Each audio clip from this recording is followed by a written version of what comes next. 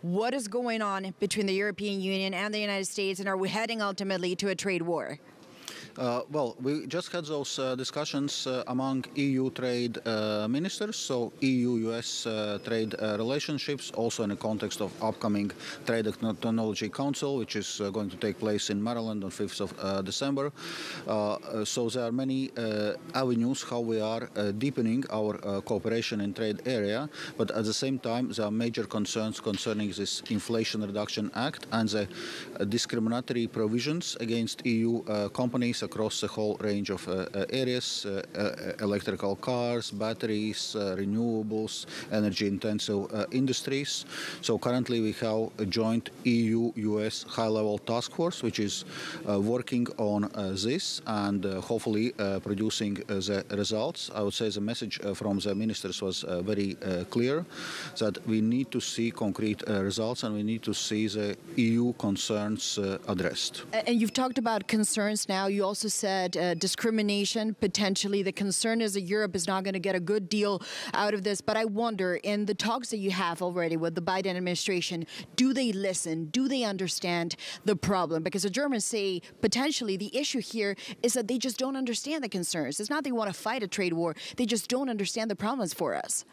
What we are asking is basically fairness. We want European companies and European exports to be treated the same way in US as US companies and US exports are being treated in the EU. So that's what we are asking. To give a concrete example, for example, electrical vehicles.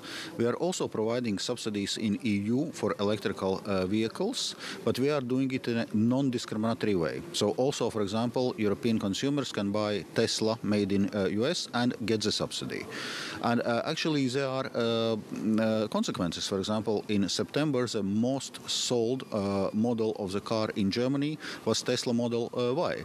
So in a sense we want to have the same non-discriminatory treatment also in case of US subsidies. And can I ask you, you talk about the talks, of course you referred to Tesla. I guess you want to see German cars also, not just German, but Europeans also being sold in the United States. When do you expect the Biden administration to say, okay, we hear you, we can fix this? And the question is, if they don't, do you foresee that ultimately we're going to go back to a replay of the Trump administration with tariffs going both ways? EU and US share a strategic partnership, and I would say it's especially important in current geopolitical context when we are dealing with Russia's aggression against Ukraine. So it's important that we are cooperating and we are united, and that's indeed why it's so important that this Inflation Reduction Act is being addressed and it doesn't become another irritant in our relations. And of course, you mentioned the context of the war here. This week, we've seen a lot of talks, but not a lot of actions on things like the price cap. Again, some of the tensions between the different member states in the European Union. Will this unity hold, especially as the winter gets tough for Europeans in the face of Russia? Europe has responded in a united and strong way. So far, we had come forward with 8 packages of sanctions against Russia. We had provided substantial support to Ukraine. We are determined to continue so. Currently, indeed, there are discussions on price cap on Russian oil. I would say it's not only among the EU, but because we need to agree it at a G7 level, because it's a G7 price cap. So, yes, there are discussions. There are countries which are insisting on a smaller price cap because it's true. If you put price cap too high, it's not really, it doesn't really bite because actually oil is the biggest source of revenue for Russian budget. So it's very important to get this right so that it has really impact on Russia's possibilities to finance this war. And some say ultimately Vladimir Putin, with this cap or no cap, he's still making money. In your view, and of course you come from a Baltic country, should the European Union, the West, to increase the pressure further, you have to break the Russian economy, and that means the energy.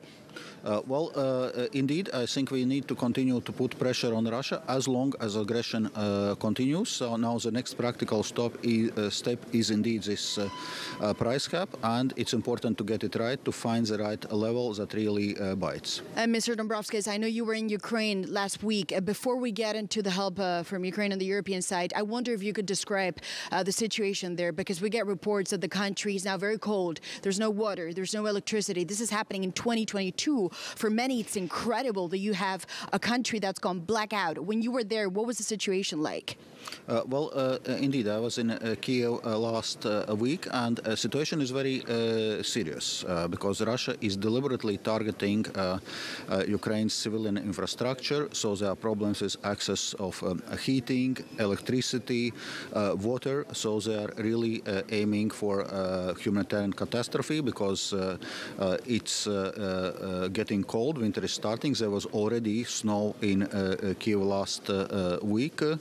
So also from that point of view, it's important we provide Ukraine with necessary air defense systems so that they can protect their critical infrastructure and ensure minimum functioning of all those key utilities. And of course, you have been outspoken about Russia and some of the threats that it poses. The idea now for some is that Russia on the battlefield cannot win. It will not sustain occupation of Ukraine. So what they want to do is break the spirit of Ukrainians by making their life hell.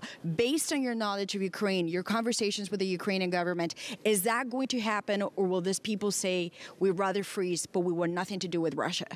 Well, there is a very strong determination in Ukraine. We also saw it in Kiev that people are really ready to resist, but we need to provide them with necessary support.